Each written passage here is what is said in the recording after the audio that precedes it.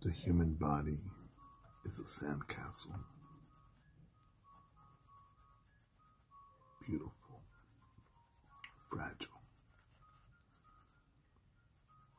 I'm trying to say that applies also to human life.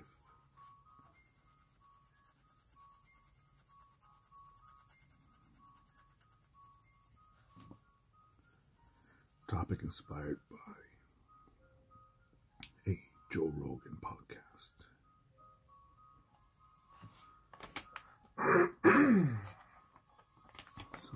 What a guest of Joe's had said that, or he was talking with Joe, and that those words came up,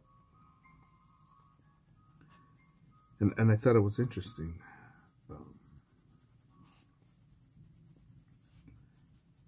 Because I know my life is on the scale of the universe, minute at best.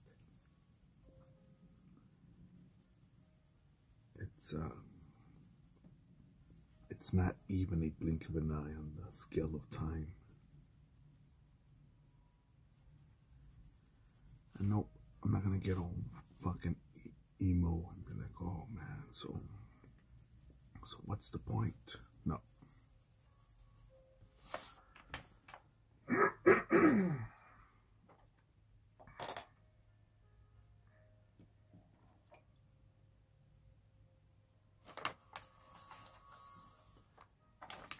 Alright, but I bring it up because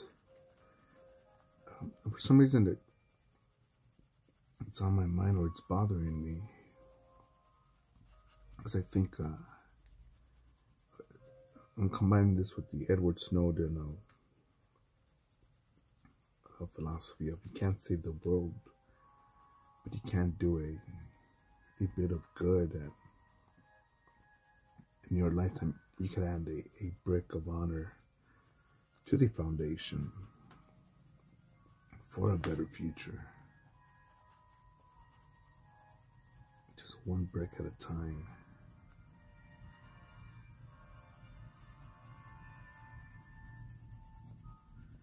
And then yesterday, I was in a little situation.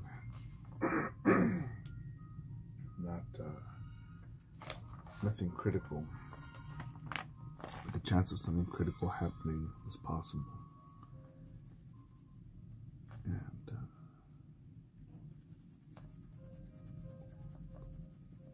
I was in an area where I knew a good amount of people, and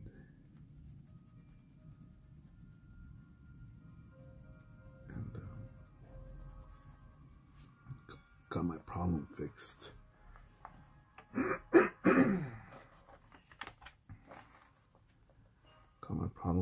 And then went to grab dinner, and it was good.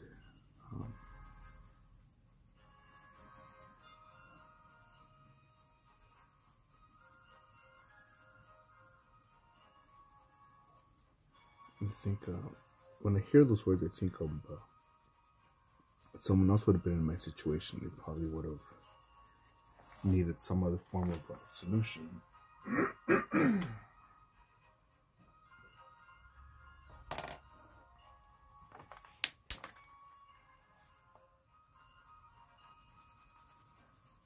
I started thinking of not just various lifestyles, life positions, life perspectives.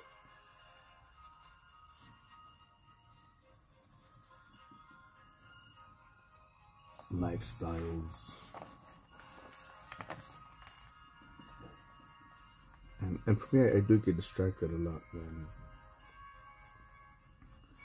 I see someone with more tools, better tools, a better creative environment,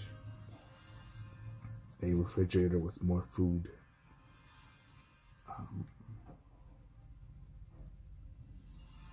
Their own parking space, at work and at home.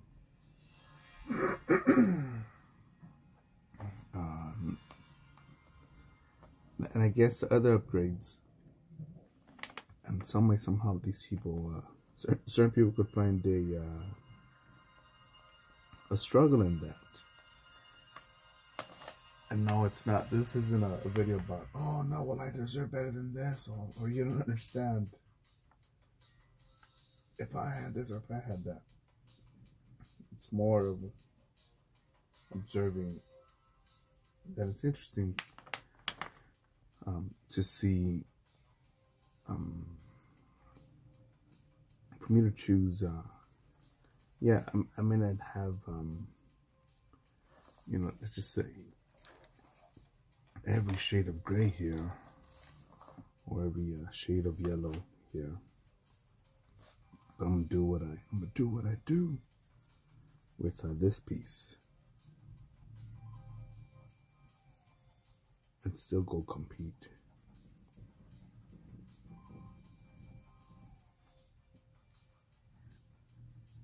But I know, you know, and I sort of wonder, why is it that I don't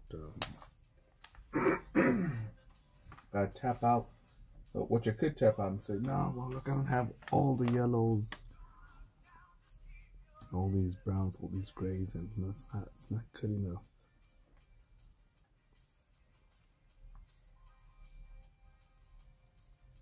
And I know someone will say, well, no man, we'll just keep doing it.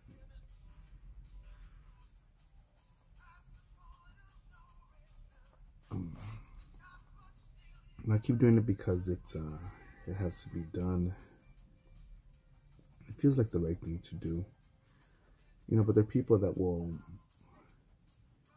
not just art and fitness and relationships and professional, personal, and intimate ones. Well, I'm too fat. Well, I don't know them. I'm not connected. I'm not as popular. You don't understand. And they'll find 101 excuses and simply overlook that all they need is just one excuse to not do it. Because if you have one, as long as you have just one excuse is good enough for one to. So all you need is an excuse to believe, to not believe that this or that is possible.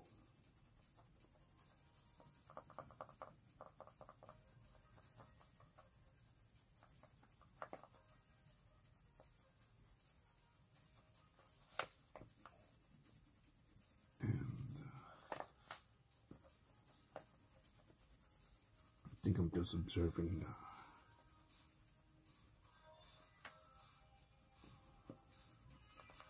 not believing those excuses, wondering what is it, the wiring?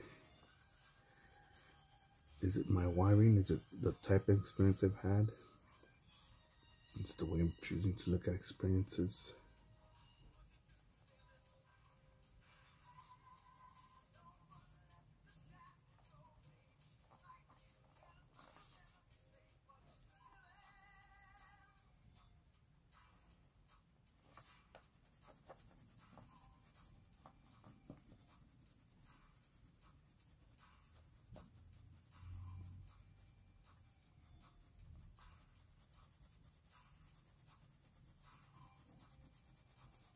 Because I started thinking even more. I think by me thinking a bit deeper on it, where I'm asking for a hand, assistance, a solution to a problem, and merely a few blocks away, you know, I could know it's just as many people, and possibly even have more references and still not have a solution, versus going somewhere else that's trying to think, maybe even shadier, but for some reason more positive things glow. more teamwork, more unity? Or is it again just simply the fact of teamwork?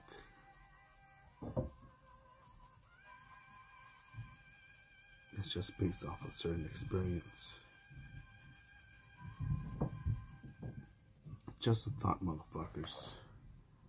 What will you do with your sandcastle?